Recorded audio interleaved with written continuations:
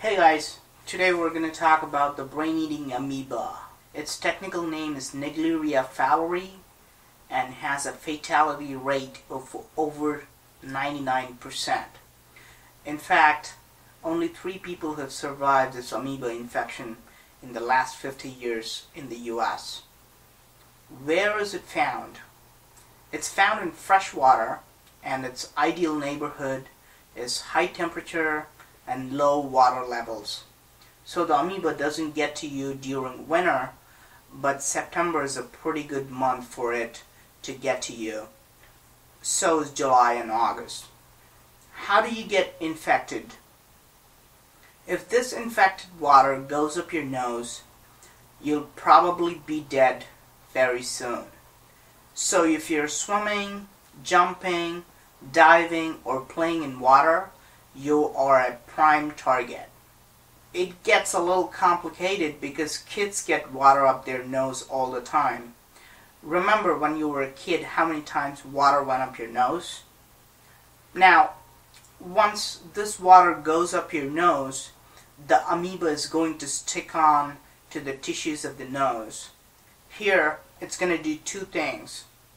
Number 1, it's going to divide and reproduce and increase its numbers and form an army. Number 2, the army of amoeba is going to climb from the nose into your brain and eat your brain cells. The amoeba starts its infection in the olfactory mucosa and cribriform plate of the nasal tissue. It's going to kill the olfactory bulbs and also cause hemorrhage. Then it's going to climb over the nerve fibers and get into your brain. A very fast process because the nose is very close to your brain and they both are directly connected. The amoeba is going to use its sucking organ to feast on the brain cells. After eating enough brain cells, it becomes pathogenic, meaning that it causes a disease. The fatal disease is called primary amoebic meningoencephalitis, also called PAM or PAME. This disease is going to destroy further brain tissue and cause swelling and eventually cause death. Let's talk about the symptoms of this disease. The initial symptoms of PAM starts after about 5 days after infection. Number 1, you're going to notice changes in smell and taste, or you may seem to have no smell or taste. Number 2, you're going to have headaches, fever, and vomiting.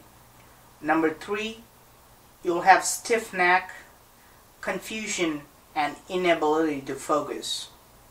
Number 4, you're going to see loss of balance, seizures, and also going to have hallucinations.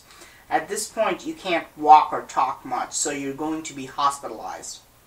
Finally, the disease is going to progress rapidly and you will die in about 6 days. How to prevent this disease? Drinking this water is okay, but make sure the water doesn't go up your nose. Use plenty of chlorine in the swimming pool, or avoid playing in fresh water and go to the beach. Number 3, use nose clips when swimming or diving. Number 4, avoid nose irrigation and religious dip underwater. Number 5, don't do submerging tricks or blowing nose bubbles underwater. Number 6, if you get into a lake or pond, keep your head above water and don't stir up the sediment at the bottom. Number 7, go to good standard water parks. Don't go to some cheap crappy place that doesn't put enough chlorine. Let's talk about the treatment of this disease.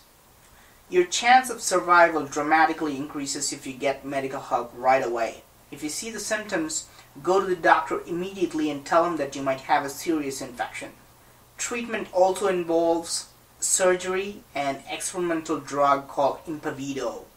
But other than that, no approved effective drugs so far. there are no vaccines either for this disease, and the fatality rate is over 99%. So unless you're very lucky, you won't survive. I hope you won't get this disease, and I hope the video was useful to you. Please do share the video with your friends, and please give it a thumbs up. Thanks for watching, and please subscribe.